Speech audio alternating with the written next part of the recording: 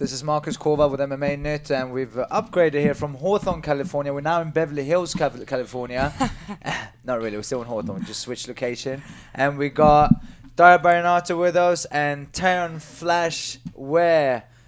He's getting ready for his main event bout with BAMMA in about a month's time. We're going to talk about that in a bit. But it's Friday night here in Los Angeles, and we have we're in the middle of the Bellator is over, the UFC is still going on, and we're waiting for the results since we can't watch it since we're doing this for you. Thanks a lot, guys. It's Fight Night. It's Fight Night. Fight Night 50. That's huge. It's 50 already. It's crazy. I mean, I can remember. I kind of hate that they changed the format, though. Do you? Now it's like it's hard to keep up with the numbers. It is, but like we talked about, I think we talked about this a couple weeks ago. You can turn on the TV now and almost always catch some sort of UFC. That's pretty cool. And for a true MMA fan, not somebody that just follows the top 20 stars, it's awesome. Yeah, that's pretty cool. So that's one benefit to having all this MMA influx. And different channels, such as Spike with Bellator. We had Bellator. We'll start with the WWE, sorry, Bellator. That went down tonight. Oh, my God, I can't. We were sitting here. You brought it up on your phone so we could all see it. It's Stefan Bonner and Tito Ortiz. I can't even call it a fight on national television. I think it was a scripted play.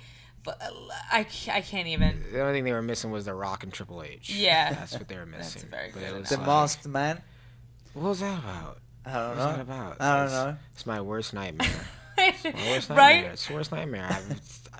I'm reluctant to watch Bellator ever again unless like Chandler's fighting maybe Pat Curran, but that was a fight that the Pitbull brothers have been here in Los Angeles training at Black House, getting ready for this, and title fight, and won unanimous decision. Oh, Mr. Pitbull won. He won. Oh, yes, nice. One of the brothers, not the singer, and yeah, unanimous decision. 48-47 on one card, but 49-46 on two cards. So seems like it was a pretty decisive win. Yes, Definitely. and they're two forces to count with both of them. They're very, very talented. I've seen them work. That's the thing. Bellator has amazing talent. They still have. I mean, it's not like the UFC has every big name. I mean, I flip on Bellator and I recognize almost one star every fight I watch. They have names. It's just over dramatizing it with these charades. It ruins it for me. It really does, and it's a shame because I never wanted to see MMA go that path because there's aspects of boxing. This is just a personal opinion. I watch boxing sometimes and I'm like, it doesn't look as gritty and legit as MMA. And then I watch WWE and of course it's purposely not as gritty and legit as MMA. And then I turn on my UFC and I'm like, fuck yeah, some good fights. You know what I mean? And to turn on Bellator and see that tonight, it wasn't cool. Yeah. I mean, I like what they do with kind of with the storylines and stuff like that, how they go in depth and let you get to know the fighters. But now with this whole thing where they're just doing, where it's just clearly fake, clearly fake, and these setup stages, like, it's dumb, and they're ruining. They're not gonna ruin the sport because the sport's gonna continue to grow, but they're gonna ruin their brand, and they're gonna ruin. People are not gonna want to watch it. Like I love what they put on amazing fights. Like I like watching their fights. A lot of the fights have some of the best fights are amazing. But when you do that, you make people they're gonna be turned off from it. I get what they're trying to do. They're trying to appeal to the casual fan, maybe someone who doesn't know about MMA. But it's like that's not how you do it. It's not. Now, there was some other drama going on last week, UFC. I know you're watching very closely. We had TJ Dillashaw finding a new opponent with less than 24 hours notice since Barack couldn't make weight. Me and Christos Giorgos were talking about that because we just found out when we did this last week. And Joe Soto went from having not only his first fight in the UFC, but that fight being a title fight for the UFC. Now, Terrion, had you won that fight against Soto for the Thatcher Palace belt, that would have been you. Possibly, very possible. Did you think about that a lot? I did. That immediately crossed my mind, and I felt like going to jump off a bridge. But I mean, good for him. I felt the guy should have been in the UFC a long time ago. He's a really good fighter. It sucks what happened with his eye, whatever, and whatnot. He had his problems with his eye, and he got it fixed. But good for him. He's a good fighter. He's a really cool guy, and he went out there and he put it on the line. He felt like he did a really good job, and the dude went from like 300 followers on Instagram, so like 6,000 in one night. So That's pretty cool. It's pretty cool for him. It's good for him. He just had a kid. He's a family guy, so really humble guy, and he likes, he trains hard and he fights, and so it's good for him. Yeah. Were you surprised by how well it did against Dillashaw? Yeah, actually I was. I mean, I really was. I mean, TJ, you look at his last 3 fights, it's like the striking displays that he's put on against, like Mike Easton, Hugo Viviana, and then against Barao, which no one thought he was going to do. Mm-hmm. I thought he was going to go out there and just pick him apart and maybe TKO him. I thought Joe Soto has a really good chin. I thought that he would, last, 4th, 5th round. I actually called 5th round knockout by TJ Dillashaw. Wow. But I didn't think he would cut TJ under both of his eyes, bust his nose, and hit him with a lot of significant strikes the way he did. Because when I fought him, I was, and this is not to try to put anyone down or anything like that, but you could see pictures right after my fight. My face was unscathed. I didn't get touched. So for TJ to be busted up as he was, I was very surprised actually. Well, it's something to speak for that Joe Soto is a noob to the UFC, but he is in no way, shape, or form a noob to the sport. He's a veteran, so to speak, in MMA. So when I watched your fight against Joe Soto, I was beyond impressed. Just knowing Joe Soto as a fighter in the SoCal area, I was super impressed by the way that you picked him apart on the feet. And had he not taken you to the ground, you probably would have won. And then when I heard, oh my God, TJ Dillashaw versus Joe Soto, I'm like, oh my God, this is even more experienced guy with similar style to Terrion Ware. This is going to go down really bad for Joe Soto. But I really think it speaks volumes for you as an athlete. I think it says TJ Dillashaw might look fancier, might have a different style that appeals more to audiences, but you have a solid style, boxing style specifically. Your head movement's amazing, and you can really go against heavy hitters and guys with tough chins like Joe Soto. Yeah, I mean, again, watching that fight, I was surprised. It did give me a confidence boost. I still sucks that I lost. I did want to win. It was my shot in getting to the UFC. And I know, I don't have another shot again. I'll get on a winning streak and I'll get in there eventually. But it kind of, makes me wonder, puts that in the back of my head, just how good I actually am at this point right now. Right. It was Joe Soto, he turned pro in 2006. I turned pro in 2012. So for 6 me, years. So it's a 6-year gap where, I'm still catching up. And, so for me to go out there and have that performance and then watch him do that against the #1 guy in the world, it gives me a bit of a confidence boost. It should. Yeah. It should. I mean, you're very well on your way to the UFC. Dana White, if you are listening, which we got to find out. We got to find out who our audience is. We got to get Dana White. You know these guys in the SoCal area. Well, when it comes to Sweden, the Sweden card is about to come up in October. The UFC tends to tune in a little bit more because we were surprised a couple of times actually with things with Alexander Gustafsson and so on, where we've got messages saying, hey, watch this or make sure you get that in there. That is so cool. Nice. So they're good. The UFC is very good at both social media and anything to do with YouTube and anything that goes up. So they have their robots that test the tentacles out to make sure that that they I almost said the wrong word there. So they know what's going on. But I think you got another big fight coming up just from the Tachi Palace title shot. Now you're gonna defend your title for BAMMA October 10th. October 10th against Jeff Martin, who I train with quite a bit and actually did a chess boxing match against once. And Jeff's a gamer, it's funny. You look at Jeff and I was going to say you could believe, he looks like the type of guy that works in any doctor's office. And he does. He is actually working as an X-ray technician. Is he really? Yeah. He's got a lot of fights, real game. Definitely better on the ground. There's no secret that he's a jiu-jitsu guy more so than a stand-up guy. And have you watched a lot of Jeff? Yeah, I watched a lot of his fights even before this because I was scheduled. It was rumored to fight him early on in my career. I was supposed to fight him.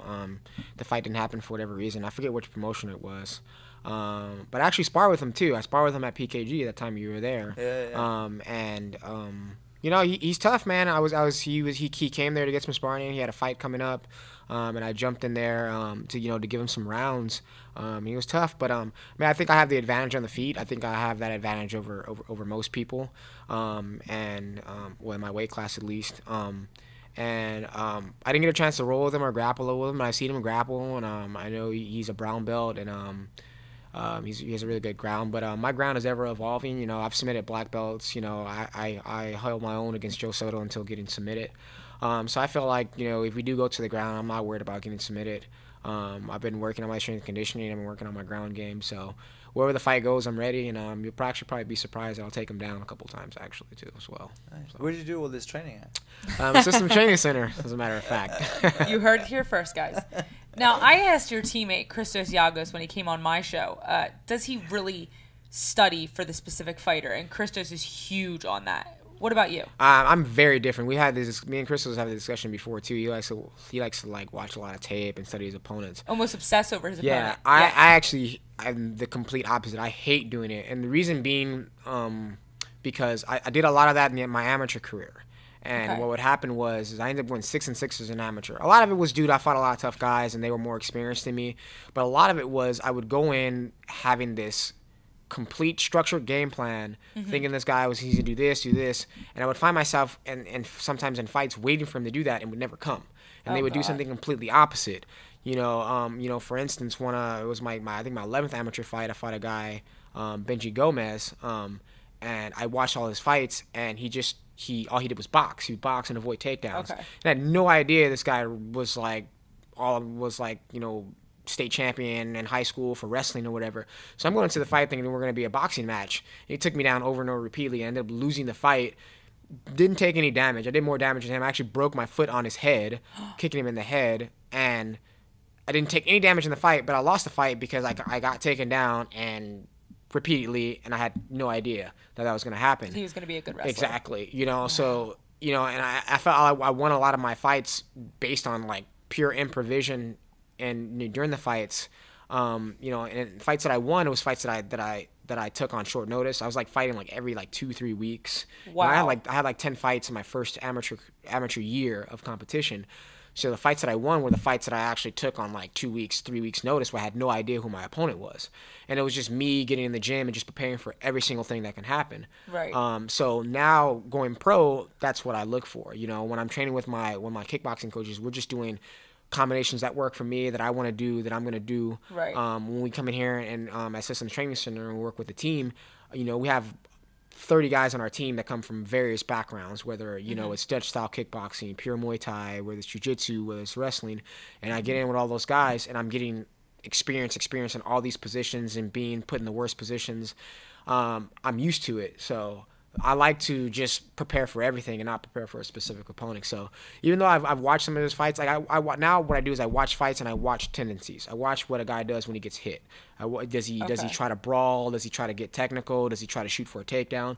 I watch those type of tendencies. Some more generalized things than oh my God, he threw a right hand and then that guy got a takedown. Yeah. It's every fight is different. Right. No one fights the same. And it's funny you say that. I was gonna say we had what's his name that we both fought? Michaels. You and me, we both fought him. Michael. Michael. Him. That guy. Kevin Mitchell.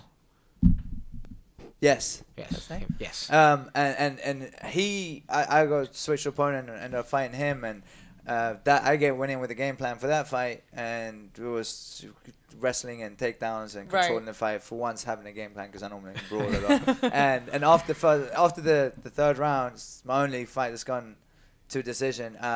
First thing he said, he goes, "Dude, I thought you were gonna stand up with me." He goes, "I watched your fights. I watched some of your knockouts. I thought we were gonna be kickboxing." And like you said, he went in thinking that this is what it's going to be, and it was the complete opposite. Right. So I think it's very good to do that. I think it's obviously good to watch for tendencies. And if someone has a killer left hook, for example, be aware of that left hook. Right. But you at the same time, you got to go in and with your game plan, what you're going to do, not worrying about what they're going to do. Definitely. So much, I think part of being a fighter, I see it in all the guys I train with and girls, is that you get in there and you feel your opponent out. That's part of fighting. Yeah, it's like weight cutting. It's all just a part of the game. Yeah, you hear every announcer talk about it in the beginning of the first round, where there's a boxing fight, kickboxing fight, or like, oh, that was the filling out process. That's a filling out process. It's a real thing. A lot of the big guys do it. Lyoto Machida, you see him, he's slow in the beginning. He likes to feel his guys out. Anderson Silva, GSP. It's a common thing at a high level. Yeah, it's definitely a real thing, and it's very, very important. And you gotta be able to think and improvise on the fly. You gotta be able to do it. Again, going in there for the specific game plans, thinking this guy's going to do that, it doesn't always work out. I feel like 95% of the time it doesn't work out. Because guys in the gym, you try to look at their last 3 fights, those guys go into the gym and try to correct the things that they did wrong. So while you're sitting there looking at, okay, I'm going to exploit this, he may have just spent all day in the gym for the last 8 weeks correcting never to do that again. And then you go in there looking for it and it never comes, and then you get clipped and knocked out, or you get taken down, for 3 rounds, 5 rounds, whatever, and then it's just... then you're like, well, back to the drawing board. Right. So. It's like everyone trains to practice defending Ronda Rousey's armbar, and then she gets that liver shot on Sarah Kaufman or whoever it was, and it's like you can't train for one specific thing. You have to just you want to be aware of it. You want to be aware of it when it comes. Obviously you want to have some awareness that it's there. You just don't completely ignore if someone has a really skilled move like as she does. But, yeah, you go in there and you're thinking, okay, well, I'm going to be sitting here just waiting for her to judo toss me and armbar me. Right. And then you get clipped and knocked out. Right. We're sitting here trying to find out the results for the UFC. We know that Matt went in there, was it 41 seconds? 41 second knockout. Let me just say this. Matt Mitrione needed that win. I was looking at his record earlier today. He was on a huge winning streak at the beginning of his career. As soon as he hit the UFC, his losses and wins were speckled. He hasn't really been on a consistent winning streak since. And I think he's at a point where he needed this win.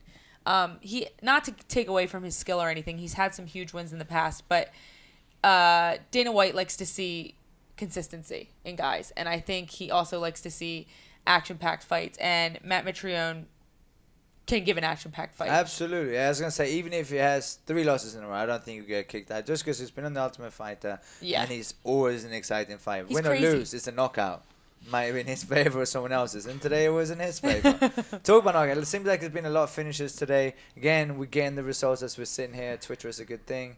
And we saw Rothwell defeat Overeem via knockout.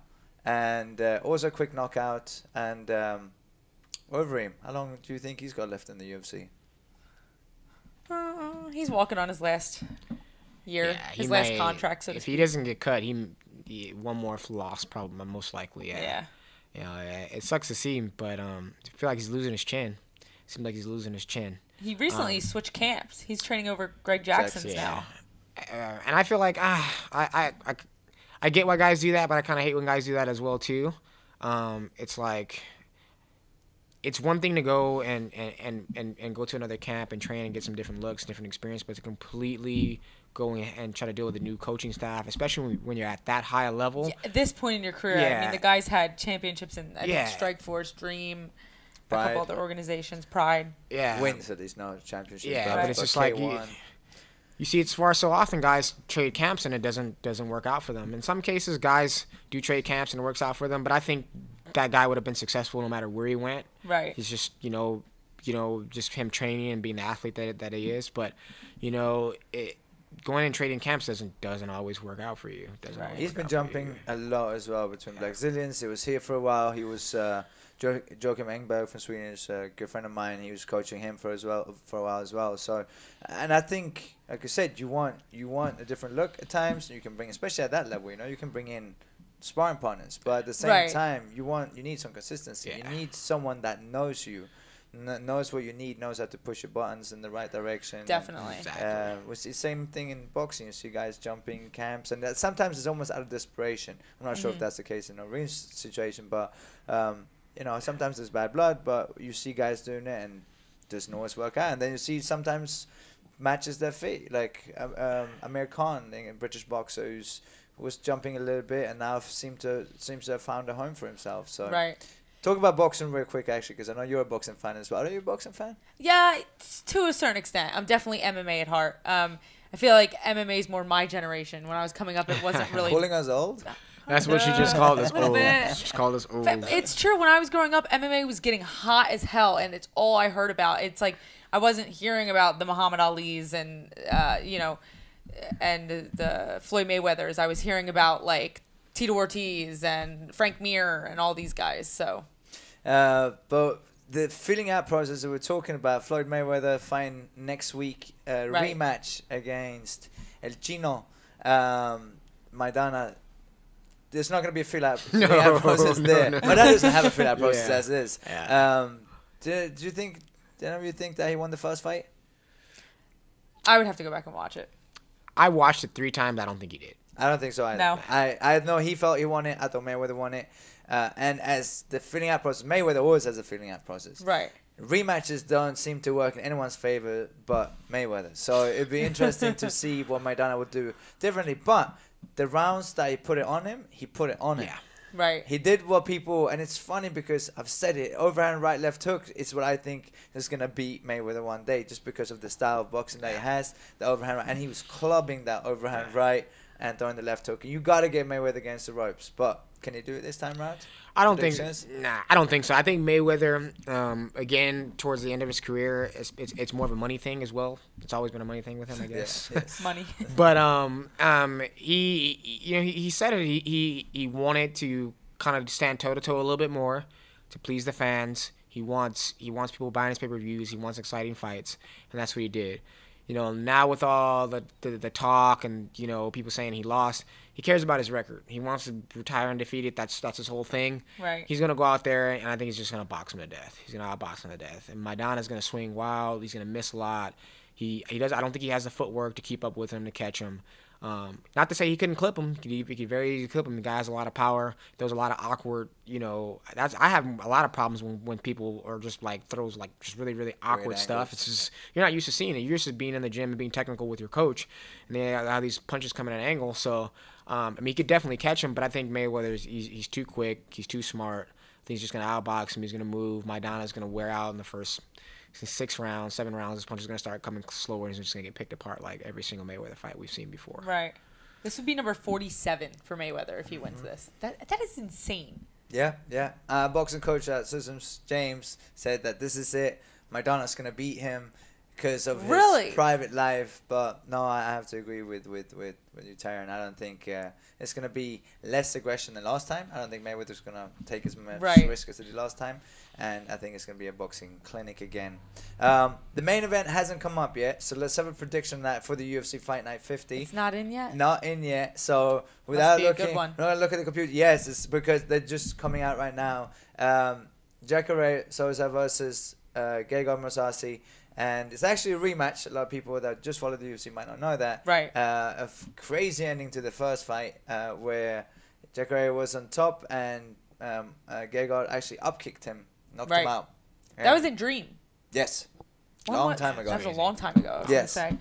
Gegard Mousasi just lost to Lyoto Machida in February. That was his last fight. He beat Mark Munoz in May before that. And he was the main event in Sweden when Alex originally was supposed to fight Alexander Gustafsson and for the main event. And it's funny because I play a lot of April Fool's jokes, and that was going to be my April Fool's joke that year. What was it going to be? That Alexander Gustafsson was injured and it wasn't going to be able to fight. And then the day before it comes out, I'm like, someone stole my idea. But it was real. It was real. It was the day before as well. And then I got a lot of stick actually because I broke the news that it was going to be the axe-murderer Evanderlei Silva coming in and take Alex's place because he posted it on Twitter real quick. And being part of King's MMA and Rafael Cordero, I checked with Verdum. Fabricio Verdum, I said, he's like, he's on the way to the airport right now, and he's going to fly over to Sweden, he's going to take the fight. So I thought I was breaking the news. It's like, from inside the camp, this is happening, let's say what's going to Sweden. And I don't know if it's not a Brazilian thing, that April Fool's jokes are only allowed to happen from 12:01 a.m., or Brazilians out there, until 11:59 p.m. that day. You can't continue it for 2 days. No? No. It has to be the day off. So it's a 5-day ritual, dude. Apparently, I got a lot of stick for that. For anyone that gave me crap for that, I just want to say it wasn't my fault. It was Vanderlei's and Verdum's fault. Oh, blame it on Vanderlei and Verdum. That's nice.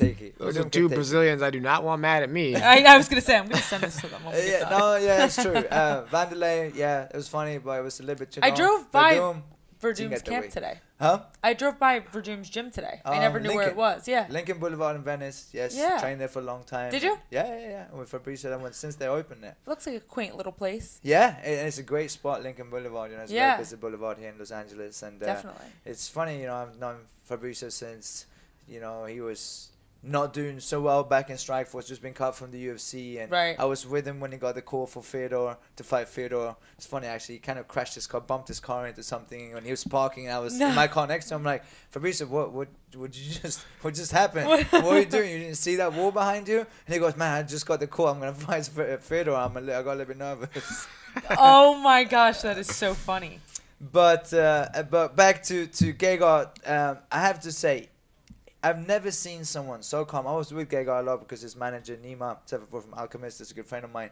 So I spent a lot of time with him in Stockholm. And he didn't know who his opponent was going to be until 48 hours before the weigh-ins. And it was Ili Latifi, another Swede, who cut, I don't know how much weight, drove up from the south of Sweden to Stockholm, still not knowing if he was going to be allowed to fight.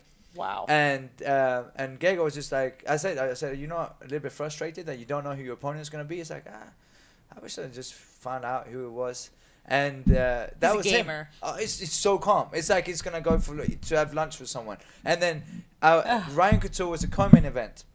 And I was cornering Ryan for that fight. And then Gegard was next up, right? And you see guys in the changing rooms and they're screaming and sweating. And Gegard was out again, just looking like he was going to church or a mosque. But he was so calm and big fight. I think this is gonna be some fans might not enjoy it because I don't think it's gonna be the fastest paced fight, but it's gonna be a very, very technical fight. Yeah, I always like Gegard Mousasi. And the winner? Picker? Gegard. Mm-hmm. I'm gonna go with Jacare by submission in the 4th round. Submission. Look at you. I'm gonna put it out there. All right, wait. We got to make specific predictions. I say Gegard 3rd round TKO. Really? Yeah. I think it will go the distance. I think really? Yeah, absolutely. I think they're both too technical. I don't think Gegard's ever been caught. Maybe once in a submission, and he's very good on the ground, very, very all rounded. Mm-hmm. Knockout, don't see that happening. He has 19 wins by KO. Yeah, no, he can. He definitely has the power. He's proved it. He's knocked Jacare out before. Right. But, that is true. But I don't. Jacare has come back and he's on a winning streak as well. Yeah. I think a decision win for Gegard. Yeah. Decision. Do you know? I'm looking at my notes right now. Jacare hasn't lost since 2011. I remember it for Strikeforce for the title. He lost his title. Yeah. That's 6-fight win streak that he's on. So if he loses tonight, that'll be a shocker for everyone, I think. See if the results are in. Yeah, I'm gonna he check beat right now. Robbie Lawler back in Strikeforce. Do you remember that? Huh? He beat Robbie Lawler back in Strikeforce days. Yeah. It's crazy. Yes. It's crazy how you see these guys, you know, whether they are in Bellator or Strikeforce or Dream or Pride or K1, whatever it is, and you see them then, and now you see them in UFC, and it's like so many fluctuations. Like they either rise to the top super fast, or they stay on this, you know, slow streaming rise to, climb to the top. It's funny how much stuff changes when the UFC comes into play. Yeah, and the biggest you saw, the Pride stars coming into the UFC. Yeah, a lot of people don't example. realize this. It's a huge difference fighting in a ring versus fighting in a cage. Oh yeah. And people, some guys like Croco didn't even train in a cage. It's a difference. A lot of the Japanese fighters come into the UFC as well. Done great in organizations in Japan where it's a ring, and it's a lot more technical when there's a ring. And wrestling definitely benefits you when it's a cage. And we see the American wrestlers, and there's very few that really made it to the top, coming from other organizations, except from Strikeforce. You had some really top gamers from Strikeforce, obviously. Right. It's a whole other sport when it's against the cage. I mean, it's a whole other thing we train. it's a whole nother dynamic to MMA. It's like working the clinch, working takedowns from the cage. It's a whole nother game. Wouldn't you agree? Yeah, absolutely. I mean, you have guys like Randy Couture who made a career of pushing guys against the cage and just pummeling them and beating them up. Right. You know, inside of a ring when the ropes where guys can where there's give to it and you can push back, you can't really, you know, you try to throw an elbow and a guy leans back on the ropes, you can't really put force on it, hit him. You can't really control him the way you want to control him. You know, and then, you know, some guys would get caught in submissions and try to roll outside of the ring. And, you know, Have you ever fought in a ring? Yes, I have. It was my last amateur fight in Vegas. I took this fight like on a week's notice, drove out there. I thought it was going to be in a cage. I didn't think it was going to be in a ring. And I was crap. And the guy I was facing was a wrestler. So I was like, okay, if he takes me down, I might have no cage to wall walk on. Right. And it was funny because I ended up taking him down 5 times in that fight, and he took me down once, which I have. And again, taking the fight on short notice, not knowing anything about the guy, and just preparing for everything, helped me win that fight and do things that I'm not used to doing, which is taking people down. And so yeah, fighting in a ring is interesting. I've also fought in a ring a couple times in my pro career as well too. And it's different. It's different. What do you like better? I like, honestly, for me as a striker, I like the ring because I feel like I can corner people. And I have a very aggressive style where I like to own the center of the ring, and as a cage you can kind of circle a little bit and you can't really cut people off. In the ring, you can trap a guy into a corner, and you know it's hard. You know it's hard for them to move. So as a striker, I prefer the ring, but you know, there's really no big outlet for the ring anymore now, so you have to get used to the cage, you know, so. Agree, and I want to mention one more fighter today. Oh, John Loazo won as well. Oh, nice. Opened up a huge cut on my Did he get a fight night bonus again? Probably.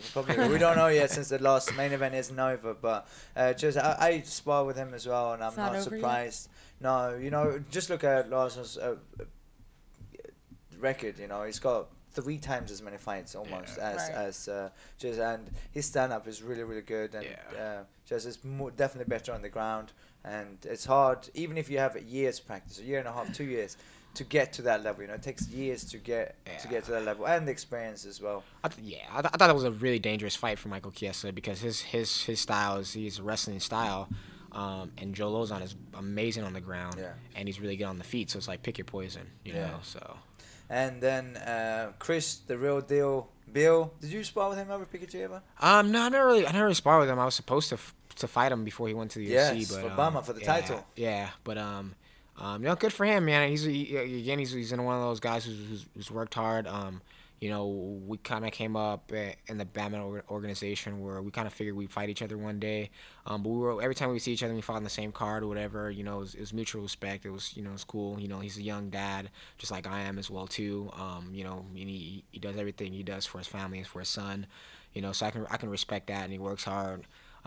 You know, so I'm good for him. You know, I'm glad to see him doing well. I was surprised he didn't get into the UFC after the show. You know, he's still undefeated. And there's a couple of things, and then issues, I guess. And then it's funny. I heard that he's possibly broken his hand today, which he had busted inside the show, and then it busted again on my head, and it was actually out for a while from that. And you know, he is a gamer. He's very athletic. He busted it on your head? We were sparring. He caught me on top of the head, and it wasn't like he really hurt me, but it was a good hurt punch. His hand. He hurt his hand. We were kickboxing with takedowns, and I actually didn't realize who it was because a lot of times he has a headgear on, and we were just training, and it was going on, and I'm like, damn, this kid's got really good wrestling. Right. And that's, people might not even know it because of, you know, if you've just seen him recently in the UFC with that flying knee. Yeah, he likes to throw. Yeah, he likes to throw, but he's got really good wrestling. Right. So I think he would do well in the UFC. Do you think he's the real deal?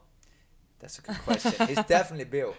Yeah. Well, hopefully he doesn't continue to have his hand problems. You've seen it with a lot of fighters, guys like Uriah Faber constantly breaking their hands, and this, that, and the other, and it's like, you know, over time that could you know, cause arthritis and stuff like that. You see it in boxing a lot where, you know, just bad hands. So, you know, but hopefully the UFC, I know they have a good, you know, insurance policy. They can, you know, go in there and do something about fixing his hand, or he can get his hand fixed or something, or he can go to a hand specialist. And because to break your hand 3 times, or, you know, hurt it that bad 3 times in, you know, like 2 years, that's, you know, that's a constant problem. You know, once you break it once, it's easy to keep breaking it again. You know, and over time it could, you know, do some real nerve damage or anything like that. You know, we've seen it with Crow Cop. You know, Crow Cop would hardly ever throw his right hand. Yeah. He would hardly ever throw his right hand. And, right. You know, that's from years of K1 and, you know, having nerve damage in his shoulder and his hand and hurting his hands, you know. So hopefully, you know, he can get that fixed, you know, because that'd be, you know, that would suck. It is hard, and it's, you know, once you have the injury, and not just physically that potentially break mentally, again, but mentally all the time, it's like, oh, you know you've hurt it before, you know that feeling, and it's hard. Gotta break coconuts with your hand. That's the only way of getting out of it. Is that how you do hand conditioning, Marcus? Coconuts. That's what I'm so interested to see about how Anderson's gonna come back. Whether he would throw his kick. Yeah. You know, whether he would throw his kick. I've seen some videos of him kicking bags and like doing sparring. And he doesn't seem confident in throwing that left kick. Yeah. You know, and it would suck, man. I like Anderson. He's one of my favorite fighters of all time to watch, and you know, hopefully, you know. Let's hope that's not a recurring problem. Yeah. I have nightmares of that. Oh man, replay in my head. I have really chicken skinny legs, man. And after watching that, I was like, I don't think I'll ever throw a kick again. It's bad. Imagine the mental blockage he must have. Like you said, it looks like he hesitates. How could you not? Yeah. That was one of the worst breaks I've ever seen in my life watching any type of fighting. Yeah, it's something in the water, and I guess in MMA, man. Because right after that, Tyrone Spong broke his leg doing the same things. It's like, it's someone showed me the original one that was on YouTube a long time ago. That was and bad. Someone showed that to me the day before. I was like, "Hey, Marks, have you seen this? And I'm it's actually for a Title Fight Mexico kickboxing. I looked at it, I'm like, why would you show me that? Why now? Yeah. That is just cruel. It is, and it's. I think sometimes people don't realize, but as much as you don't want to think about it, you will think about it. Something like that as well, and it's so brutal. Right. Like a cut is a cut, you know. It doesn't. You get used to seeing blood. Right. But a break like that, same with, you know, Nogueira's arms. Yeah. Just tap. Just tap, please tap. Yeah. Anytime I see like a nasty arm bar, and the arm's like hyper extended, popping out this way, I'm like, please just tap. If you don't tap, are you really gonna get back up and keep fighting? You're not even allowed to. That's the point. Like, if referee sees it broken, well, Forrest Griffin, I don't know if you remember this. It was like before Tough 1. I've heard of it. Yeah, he went on to The Ultimate Fighter Season 1 with an arm that I don't even know how to explain it. He had a lump in his arm because it was a constant. Because he had a break in a previous fight where he got armbarred, it broke. Got out of it, got back up, and knocked the guy out with his other hand. Yeah. And so he had, like, the entire time during the show, he had a lump, a clear lump on his forearm. It almost looked like the elbow was coming out the wrong side. Yeah. Like, it was so dislocated, so messed up. He fought the whole season like that. Clearly, it didn't affect him. It's weird though. I'm in a different stance though with it because I've had it happen to me twice in a fight. Once in my amateur career and once in my pro career, where I had an armbar, where someone had an armbar locked in fully on me, where it was like, I didn't think I was gonna get out, and for whatever reason, adrenaline, pain tolerance, I didn't tap and got out and ended up winning both of those fights. Hang on, I'd like to correct that. Actually, I'd like to correct that. When I got injured for RFA in Los Angeles, you were in an armbar. I was in your corner for that fight when you fought whom I was originally supposed to fight, Chavez.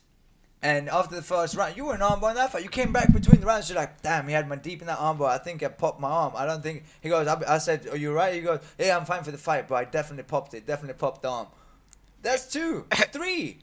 That's what I'm talking about, though. You said pro debut. I didn't know. I was about one of my pro fights. No, not my pro debut. Oh, okay. Yeah, that was the second fight that I was talking about. But yeah, I don't know. It's weird, man. Like, I felt him. It went click, click, click, click, and I was like, okay. Crap. I was like, well, at this point, it's probably already damaged as much as it's possibly going to be, so I'm not going to tap, so I'm just going to try to figure out a way to get out of it. You know, I ended up getting out of it. But what was, you know, it happened to me in an amateur fight, and a guy was like belly down, and I heard the 10-second clap, and my coach was like, Dylan, don't tap. So I was like, okay, I'm just going to hold it out. You know, and I got up after the round, I looked at my arm to see if it was broken, and it didn't hurt until the next day. I could like barely move it. I was in a sling, so I knew while, you know, this is the fight when I took the fight for an RFA, when he had me in an armbar, it's like if I can get out of it, I know it's not going to hurt right away, and I can still punch and hit with it, but it's going to hurt the next day. You know, so I had that experience, and I knew that was going to happen. You know, so, But yeah, I mean, he popped my elbow. I was like, oh man, it's probably broken or something. I thought something, but a lot of times what happens is you get the capsules pulled. You know, you get the capsules popped in there, and then that's the little the clicking you hear. You know, and the little bursa sac that's in the elbow, like, you know, fills up, gets swollen or whatever. But I feel like after Miesha Tate, guys are not allowed to tap after arm bars. But that's very true. That's a good point. That is a really good point. But I was going to point out, you fought right after Oh! that for the title. We have a result Really? on the main event. 4th round submission. 3rd round submission. Oh, I was close. Really? Jacare I was close. What did I tell you? beat Musasi. What did I 3rd tell round you? submission victory. Am I not the best? Am I not the Oh, best? that was good Really? with 30 seconds left in round 3. This was almost round 4, so I was close. Oh, okay. Wow. Okay, so I'm completely Pretty good, Mr. Terrion. Pretty That good. They was should very put me good. on a panel. I should be on Fox Sports 1 Why panel. would you want to be on Dana Fox White. Live? Why would you want to be We there are when you're here? MMAnytt. Yeah. Well, I was under the impression that I was going to be on the panel here, and then I was announced as a guest. So, That makes you you know, more special. so obviously I didn't get the job here. So I'm trying to throw my resume out there. Fox Sports 1, Karen Bryant, if you're listening. Traitor. Yeah, Great. yeah. Just saying. But if you guys want to hire me, I'll totally come back every day, every Friday. I think Karen Bryant's coming on our show either next week or the following week. So Oh, I have my, It's a I'll good put in a friend good of word. mine. I have my resume. Yeah, she's a good friend of yours. I have my And I'll resume. make sure to let her know not to get you on. I mean, if ever needed. Actually, you know what? I think you'd be good on there. You're funny. Thank so you. That works. Thank you. As Christos doesn't think I I'm was funny. gonna say, Christos doesn't think I'm we were funny. in San Diego, and he goes, "Man, those guys are the funniest black guys I know." And I'm Tito goes, talking dude, about I'm who? standing right here. And he's like, you're not that funny, man. He's like, you're cool, you're a good friend, but you're not that funny. I'm like, really? So I've actually been writing jokes because I want to do the next comedy show to prove to Christos that I am very funny. Good so for Christos, you. So Christos, you're gonna see that I'm very funny. And he can prove that he can pronounce the word breakfast. I don't think he can. I don't think you can. Well, that could be a challenge. I don't think. No. Okay, let's Okay. challenge. There's a lot of words. Challenge Christos accepted. Yagos. I'll do comedy show. Pick 5 words you cannot pronounce and prove that you can pronounce them now. Terrion Ware is going to do stand-up But see, comedy. that's not fair that you want him to pick because He would choose words like He'll- island, yeah. the. Yeah. and then he might in his head think that he's pronouncing it correctly already, and then he won't be able to correct himself. Yeah. So He But can, it's a he good can way of use finding out. Google. so we have to pay attention to him. I know how he he has talks. trouble with breakfast. Yes, bro. It's Yeah, more. It trouble. comes out like breakfast. Breakfast. Yeah. Sorry, Christos. We love you, Christos. Mwah. So October 10th, you're fighting for defending your title, and for you that don't know, you went 13 pro fights, 11-2 in Wow. 15 months. 15 months. That's like Pro insane. mixed martial arts. That is. Do you know anyone that's been as busy as you? Maybe Jeremy Horn. Yeah, the man. With. Okay. That guy has over 100 fights. Well, that's just insane. But it was, and that's another thing though. If you have great jiu-jitsu, you go down to the ground, you submit Yeah, people. But I'm a striker. Yes. So I take. Well, I don't want to give myself too much credit because I do have a lot of like first round finishes. So a lot of those, like, at least, you know, I have like four first round knockouts. Yeah, 4 first round knockouts. So it's like 4 of those fights, I don't want to say didn't count, but I didn't take any damage. But the constant vigorous of training in general and training for the fight, you know, is Camp definitely alone difficult. is Yeah. vigorous. So give yourself Yeah. credit for all 13. Yeah, but I mean, I attribute to that, you know, training at System Training Center, Hawthorne, California, by the way. I've been to a lot of gyms, and it's just like you have a bunch of like guys that are just trying to like knock each other's heads off all the time. Right. And in here, it's like we spend Monday through Thursday where we're doing technical stuff, and then Friday we have sparring. And even the sparring, you know, no one, I don't think anyone's been knocked out in sparring or even come close to being knocked out in our sparring sessions. You know, and you know, it's a tribute to, you know, guys coming in there being technical. And you can look, if you watch our fighters, and that's not to pat ourselves on the back or anything like that, or, you know, but which I am, but Which is you what I'm know, doing. but if you watch our fighters, you know, generally our fighters are very technical. We don't have guys that just go in there and just brawl. We have people that go in there and technicals, have actual good technique. And you go to a lot of gyms and you see these guys on pads, you see them guys doing jiu-jitsu, and like, oh, they look great, but you watch them fight and they're just brawling. Right. It's because they go in there, and it's not that their coaches are not, you know, teaching them, you know, technical stuff, but it's just that when the sparring comes around, you're sparring two or three times a week, and everyone's trying to take your head off. You don't have a chance to work on things. You don't have a chance to work on head movement and footwork and technique. You're just throwing, you know, throwing, you know, whatever techniques out there, Right. you know. And when you're gonna train, you're gonna fight the way you train. Mm-hmm. You know, when you spar, that's how you're gonna fight. You know, so you know, I feel like it's a huge, you know, attribute that, you know, that we have that at the gym, that we're technical. So when I go into the fights, I fight technically. You know, and our fighters, we fight technically, and it allows us.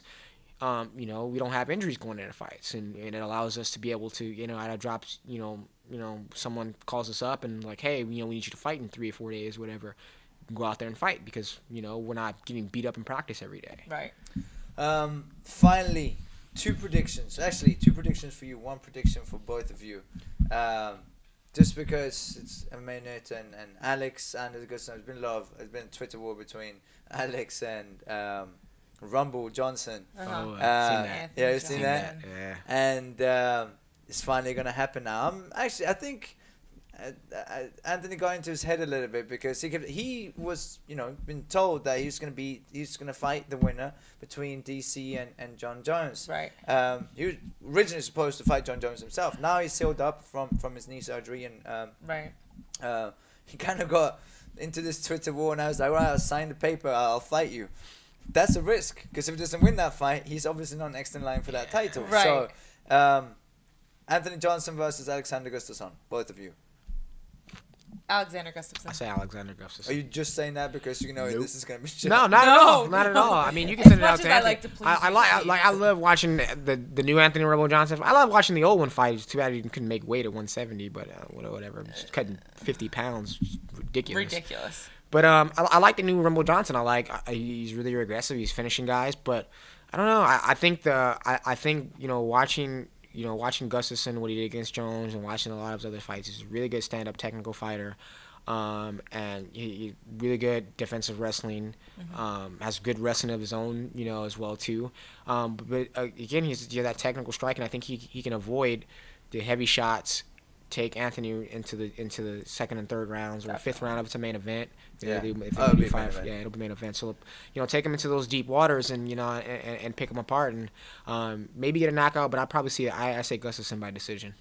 Again, I'm Swedish, but I think so. Same line of thoughts, where Alexander it's got great defense, and Johnson's never really liked getting hit, and Right. Alex can definitely punch. So I think so too. And then the last one for you, prediction on October 10th against Jeff Martin. I don't like to make predictions, but you know, About yourself. About myself, yeah. But because I mean, anything can happen in MMA, and I don't want to go out there with like, oh, I gotta do this now because I predicted it. But I mean, I always try to finish. You know, whether it's a submission or a knockout. I think it'll be pretty tough to submit him. He's a brown belt or whatever, but. You know, I could probably rock him and maybe catch him in a submission, whatever. But I say knockout. Let him finish him. That's what I'm gonna go for. Round? Third round. Third round finish, October 10th. You heard it from the star himself. And you can watch it because it's gonna stream, and better yet, just come. Yes, if you're in Los Angeles, absolutely come. But if you're in Europe, you should still come. Where's the exact location? It's gonna be at the Commerce Casino. Commerce Great casino. The casino's great food there. You can gamble afterwards. You can gamble on me. You can bet on me as well too. If you want to put some money down, slide some my way when I win. I'm gonna be his bookie. So that's right here, guys. Holler at Daria. You heard it from us. Thank you for tuning in. Thank you, Daria, as always. And Terrion, thank you for coming on. I'm sure we'll see you again soon on here. Hopefully, as not a guest. He's gonna leave in a flash. On the panel, I'm gonna leave in a flash because I'm gonna walk out with the sweater. I think. You should. I like it. I like it. Bye.